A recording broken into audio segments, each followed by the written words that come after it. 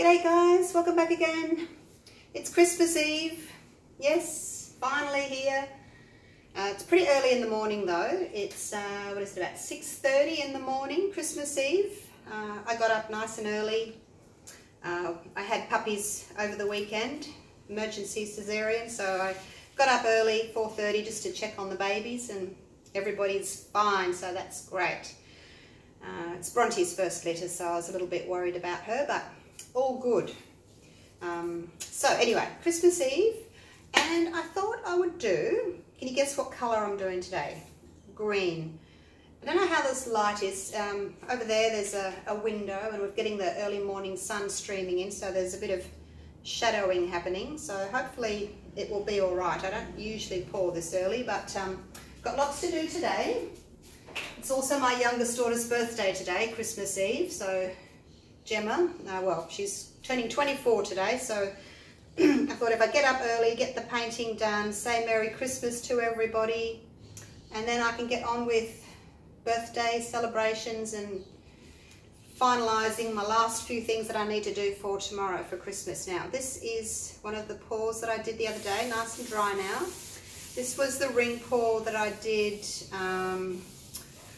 with just layering the cup with black and white, and I got sort of more of a grey look than a black and white. So then I tried it again with my split cup, and that's it there. So as you can see, the colours are a lot more separated. I got black and white this time, not the grey, so that's the finished one there. As you can see, my paintings really don't change very much from when I pour them.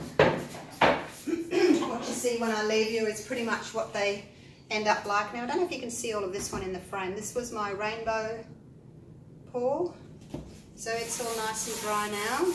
Beautiful. So we've got the purple, the indigo, the blue, the green, orange, yellow and red. So that's that one there. So it dried nicely. As it, again, hasn't changed from when it's when it was wet. So there we go. I know everyone likes to see the finished products after they're dry, so let's get on to today's pour. So a green pour today, and my mix is 65% glue, 35% water, and I make a big batch up and put it in this bottle. So in my cups today, I've got 70 grams of my pouring medium and 70 grams of paint. So it leaves a little mound on top when I drizzle it in, and the mound sort of stays there for a little while. Hope you guys can see that. You can see the little ribbon on the top there stays for a second. So there we go. 1, 2, 3, 4, 5, 6 colours, 140 grams in each cup, around about 840-ish, 850 grams of paint. This one's got a little bit more in it. So I'm using my treadmill silicone, 100% silicone, and I'm going to put 6 drops in each except for the white. 1, 2, 3, 4, 5, 6. Oops, that was 7. Whoa, 1, 2, 3, 4, 5, 6. So I hope everyone's ready for the big day tomorrow. Finished your shopping, finished your baking, cleaning the house, getting everyone organised. It's a big job, isn't it? Preparing for the holiday season. All right, let's give this a good stir in. I don't want any big blobs of silicone that are going to stretch out and become worms and caterpillars. So I'll mix it in well. When I torch, the heat will bring the oil up to the surface. Create my little cells. Oops, this one's a bit full, it's overflowing. I'll tell you about my colours once I've flipped my cups over. But this one's like a bluey green, and I didn't want it too blue, so I added a little bit more green, which meant I had to add a little bit more pouring medium. And this one's the opposite scale. This one's more of a lime. So all shades of greens, from a dark green, a lime, a bluey green, sort of a light green, and this one's sort of a khaki, sort of a green.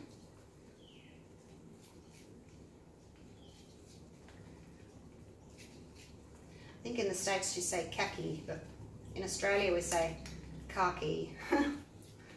Same thing. Okay. Now I'll start layering. Got some white first. Pop the white in.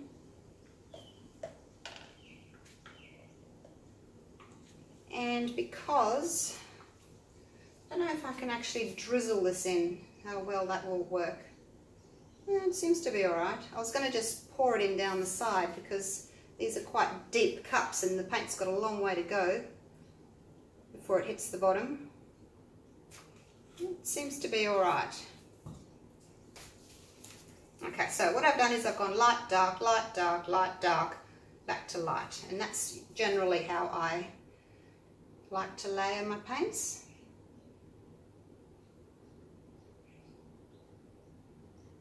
It's quite hot standing in the sun here. Hopefully it'll go. It'll move around.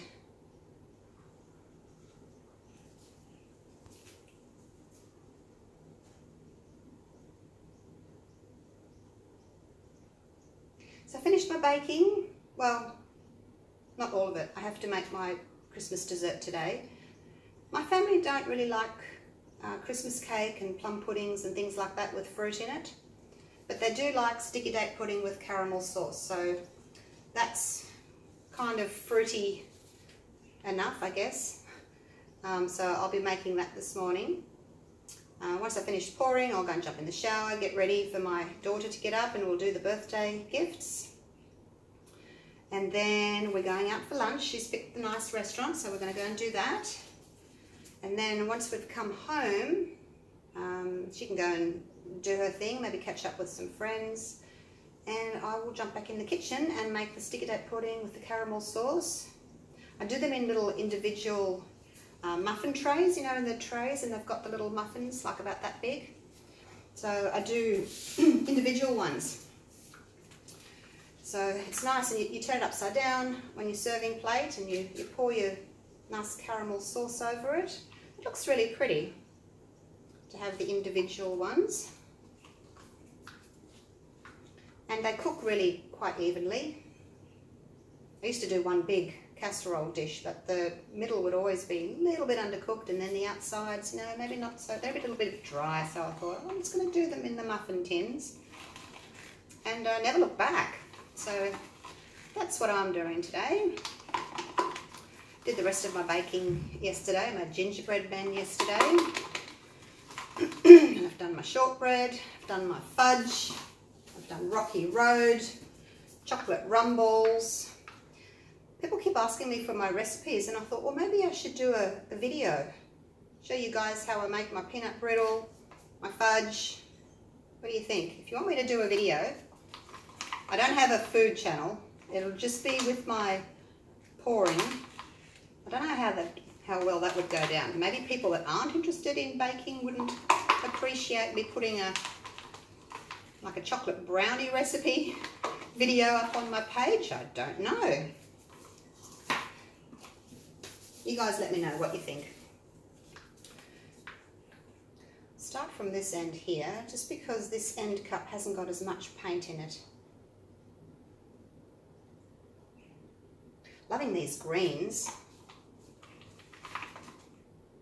Do you remember when I did my placemats, and I did a whole heap of placemats, and they were rings, ring pours, and I did like a red one and an orange one and a blue one and a purple one, etc. I'm thinking maybe do pours like that with these flip cups, just so that you guys can see how the colours work together. So a green one like this, and then I can do a blue one, like browns, oranges, pinks, purples, and turquoises, and just different shades of that one particular colour, and then add either black or white. So this one I don't have any black. I've got that really dark green, and I'm hoping that will be enough as a contrast without having to add black. Hopefully it'll be alright. And we've got this khaki colour. Turn it that way. Can you see that way? Well, it's a bit of a shadow, isn't it, when I've got my hand across the other way?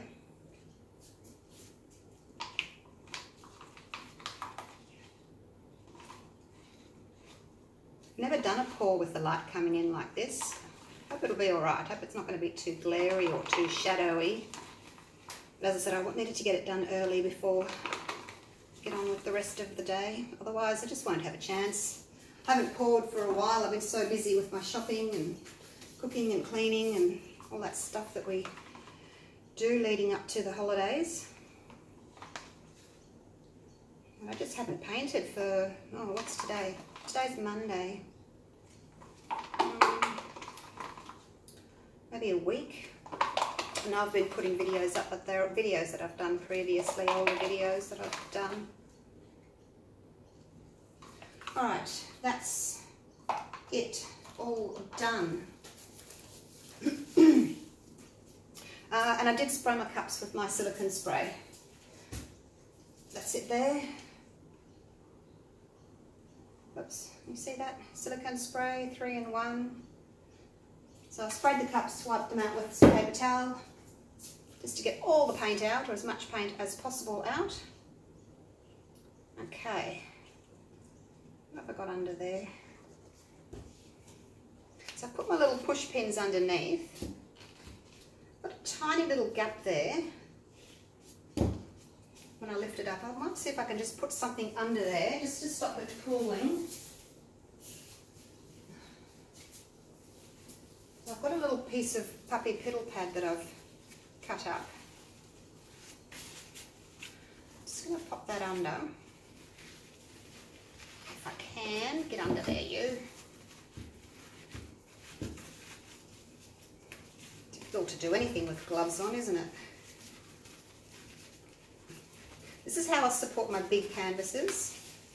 I put the puppy piddle pads underneath like that.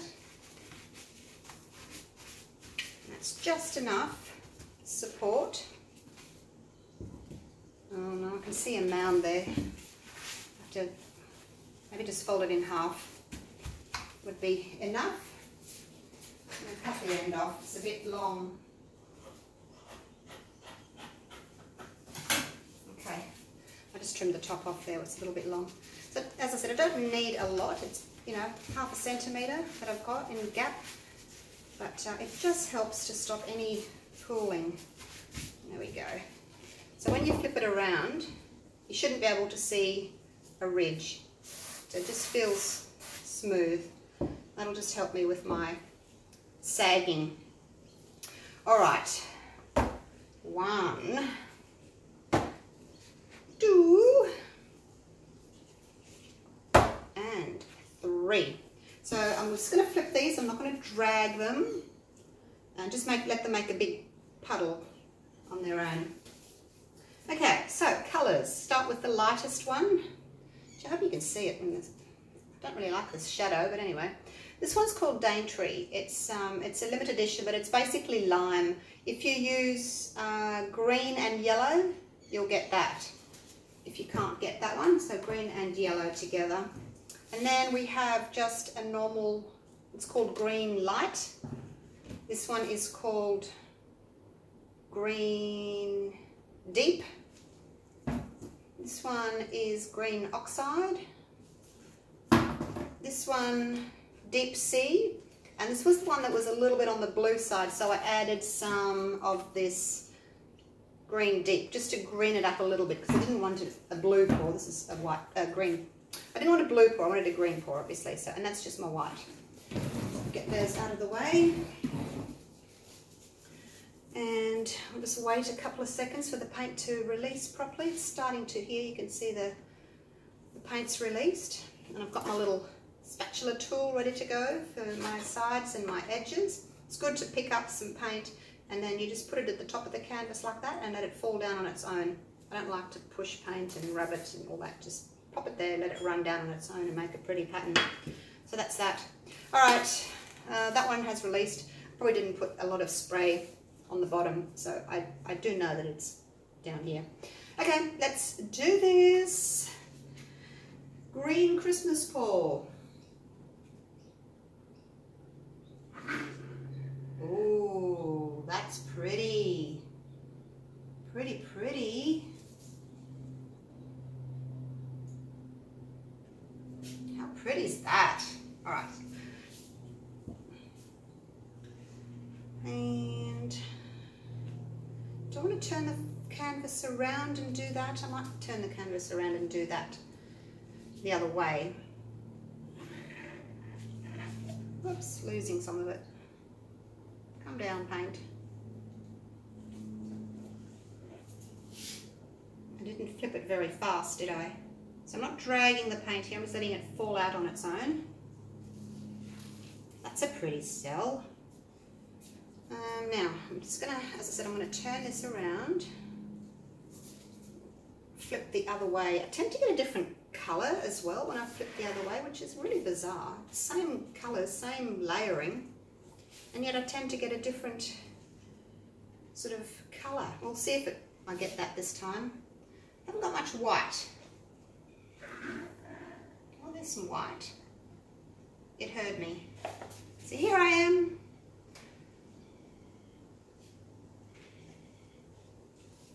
Okay, I don't want to use the rest of it. A little bit in there if I need it for later. Okay, that's looking pretty, isn't it? It's certainly green. Right, let's get my torch out. Start torching nice and high, not too close. If I go too close, you get a massive tiny cell, so in one spot. So keep it up nice and high, away from the surface. You're better off going around a few times than getting too close.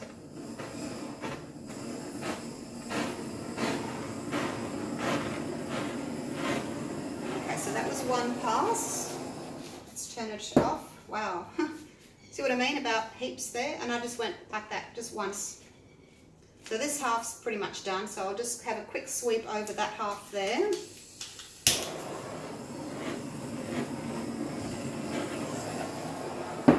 Wow, very reactive today, my goodness. That was such a quick little sweep over there, and look at them all. My goodness. It is jumping up to say hi. Look at all of you little guys. You're so cute. I love it at this stage when they've just popped up and they're so tiny and they're multicoloured and they're perfectly round. It's just a shame you have to stretch them all out. All right, you guys. Are you ready to go? Hey? Just wanted to do that little area just there. So, when you just flip your cups over, you don't get a lot of sort of messy looking. When I drag, sometimes I get like a little bit of a messy looking pour, but I found when I just flip them over like this, they're quite pretty, and the background is really beautiful. Although I have got more cells than I wanted to this time around.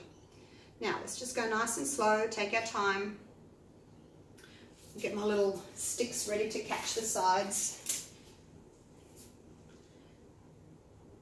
So what I'm going to do is I'm going to go side to side and down towards you at the same time. I'm just going to go over here. I don't want to lose too much of that khaki because it's really showing up nicely there. It's kind of got lost in the rest of it, but oh no, I can see some in the cells that have popped up.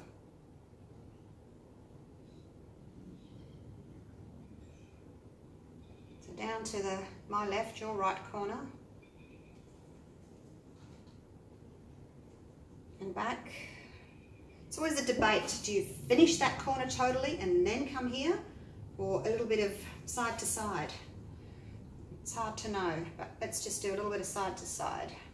Just going to cover this corner here. Okay, so it's done. So I don't have to worry about that corner. Now I'll go for this corner and down there.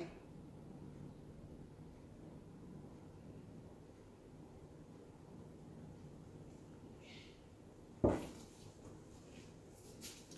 put my stick here so I don't lose too much of this as I just go for that last little corner there and come back, keep the stick there while you come back so paint doesn't all pour over the side.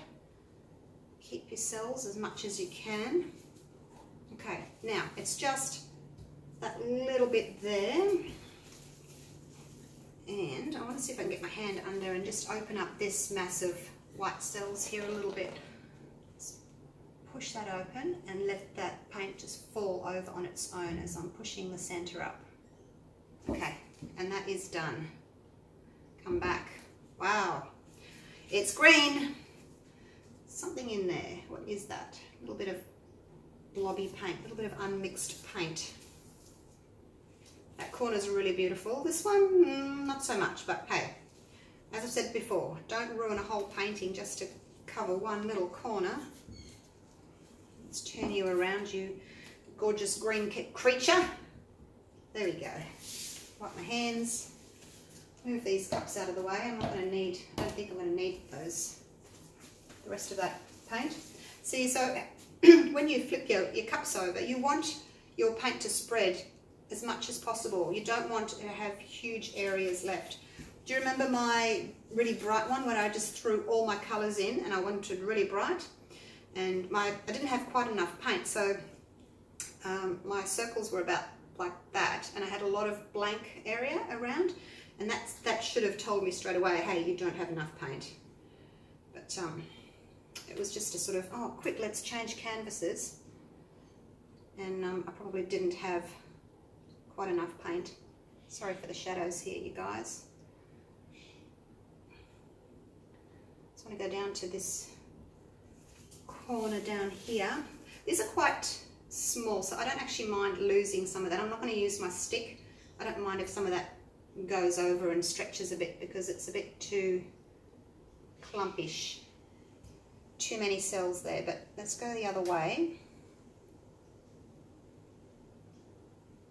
I'm just trying to straighten out my lines here. This side here, I don't want to lose because it's nice and separated. Don't want to lose too much of that, so it can come back. Okay.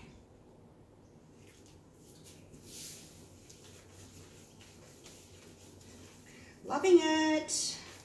Love, love, love it.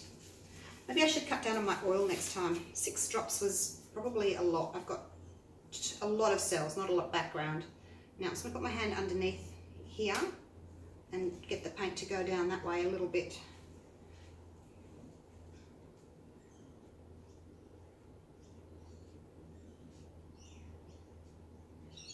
See if I can stretch them out a bit.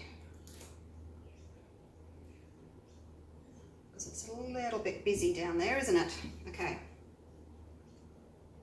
And back. And I think that will do. I don't really want to stretch any more of it out.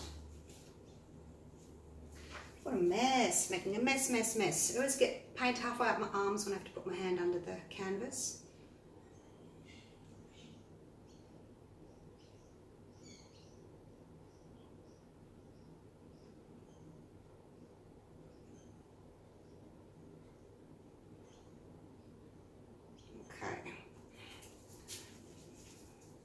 Turn it around.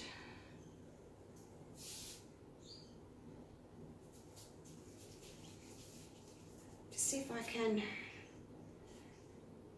stretch this out a little bit more here. I don't know that I can. No, I can't. This is more sort of clumpy here than it is over on the other side. I think that's as good as I can get it, you guys. Let's check my sides. What do you think? Green? Yes, I like the pops of lime that are coming through. A little bit of white there and there. Got the darker ones showing through there. Now let me just check all my sides and then I'll take you in for a close-up. Always remember to wipe underneath like that with your little stick. This corner needs covering.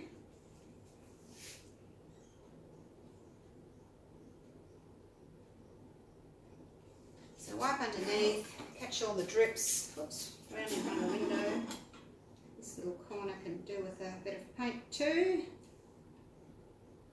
I think that's done. Who likes green? You either love green or you hate green, don't you? I think it's one of those things. You love it or you hate it.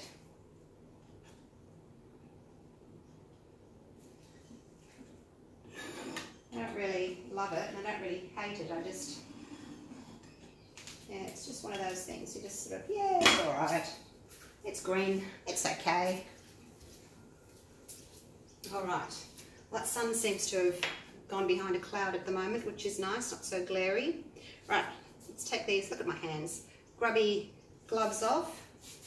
And I'll take you in for a close-up.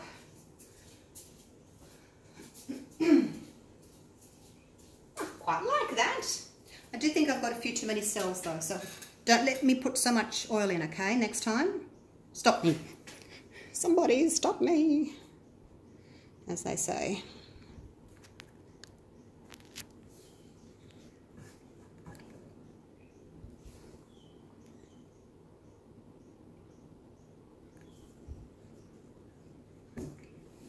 Okay, that's about as close as I can get, you guys. There's a little bit of light coming in on the left there.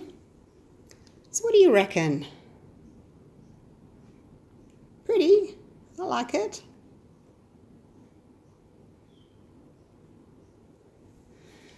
You can see all the shades of green. I don't know whether black would have been good in there or not. I did debate it, but I've got that really dark green in there, and I think that's enough. You don't always need black in a painting. I just wish I had put less oil in and just not so many cells, because there's not a lot of background in that middle one especially. It's just all cells in there. But anyway, happy with the pour. Oh no, here comes the light again. Oh, don't know what happened there. The light's coming through the window. All right, I will stop it there, and I will see you after Christmas. Everyone have a fantastic Christmas, Boxing Day, holiday season. Enjoy your family and your friends, and I'll see you before the next year, before the new year. Okay, bye for now. Merry Christmas.